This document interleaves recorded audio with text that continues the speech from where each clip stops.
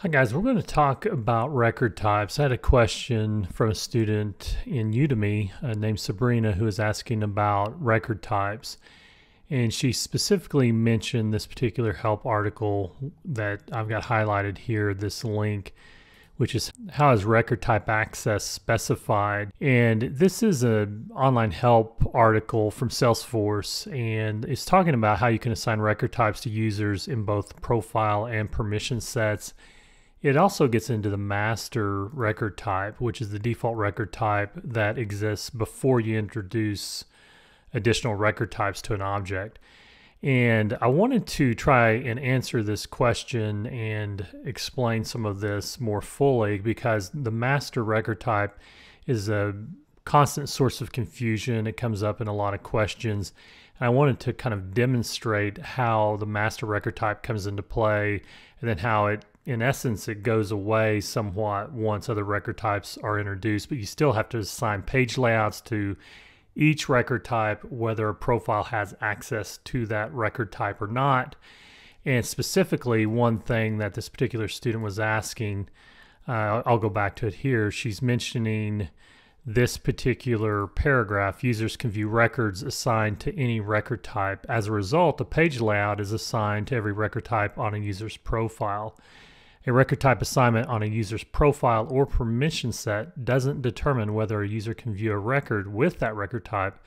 The record type's assignment simply specifies that the user can use that record type when creating or editing a record.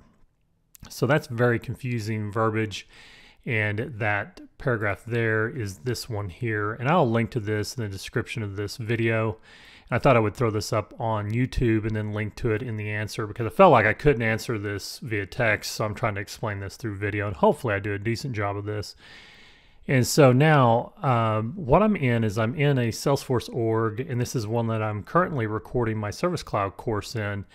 And so I've enabled knowledge and knowledge management. And so I've got these different knowledge articles. Now, knowledge is something that you may or may not be familiar with in Salesforce, but you can specify different record types for knowledge articles. And so each knowledge article is an individual record, and it uses what is known as the knowledge standard object. And so here's an example of a knowledge article with the master record type. And so what I did was I created a knowledge article with master record type. And if you look at record type here, it doesn't really say that it's master record type. There is no record type assigned, so therefore it's assigned the default of master. And then some of these other knowledge articles, how to log in, how to log out, let's look at those. These record types, this one has a record type of FAQ, for frequently asked questions, and then how to log out, that has a record type also of FAQ. So if I go into setup, and I'm going to go into my profile. Here's my system administrator profile, and we go to object settings to look at the knowledge object.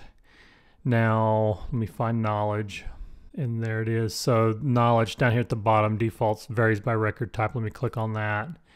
And so what I have here is I've got two record types introduced. I've got the FAQ and the tutorial, and then we've got our original master record type. Now that's not assigned to my profile, and it's not designated as my default record type, but I can still view that knowledge article. And so what this long-winded explanation, and it is hard to explain this, I don't know how to explain this with text. So not faulting the help writer, the technical writer that wrote this for Salesforce at all, but trying to explain what this means is that although I don't have the master record type assigned to me, I can still view that knowledge article that has the master record type. And then another thing I wanted to show is if I click on edit, and if I try to take away, or if I try to add the master record type, it tells me that if I select the master record type, you cannot include custom record types. And so it's an either or proposition. You can either go back to just a master record type for this profile, or you can use these custom record types. But then if you do that, you can't use the master any longer. So I'm going to click OK, and you notice that the FAQ and the tutorial record types both went away. And now my default record type for the knowledge object and the assigned record type are the master record type. And then as well, we've got the page layout assignment. Let me click save.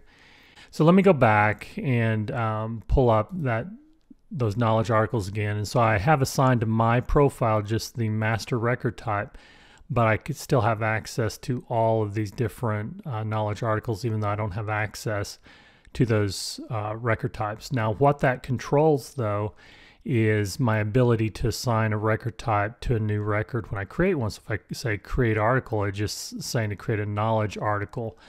So if I go back into setup and change the, if I change the record type designation on my profile again, so if I go back to profiles, and if I go back to system administrator and then object settings,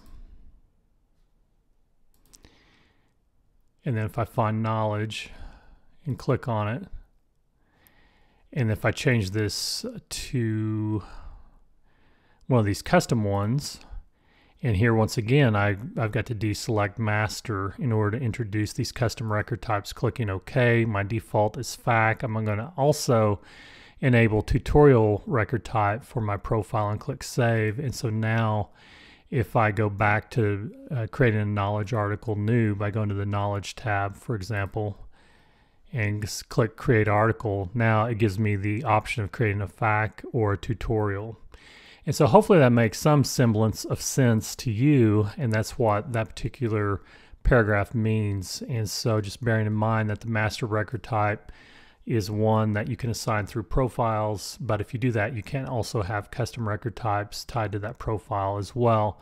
And so that is in essence what this bullet point is trying to explain, is to the best of my knowledge. And then one final thing that I wanted to show, like if we were to go into knowledge, I want to show you the page layouts. And so if we go to page layouts, we've got these different page layouts. If we go on page layout assignment, and so one thing that's always kind of been a mystery to me and I've not really understood until this question came up and I started digging more deeply into how the master record type goes away once you introduce custom record types, is why you need to assign a page layout for each profile for the master record type.